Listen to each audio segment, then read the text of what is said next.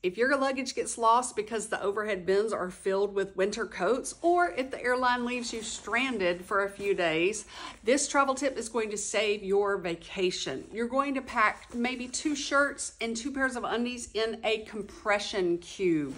It compresses when you start zipping the second zipper, and my set comes in a set of 6. So I have this small one that will fit in the bottom of my backpack, and therefore I have a couple of days worth of clothing just in case I need it. I am a pilot wife and I have packed in a carry-on bag for 20 years, so I share my tips and tricks over on my YouTube channel and here, Travel Tips by Laurie. Come say hey if you have not met us yet.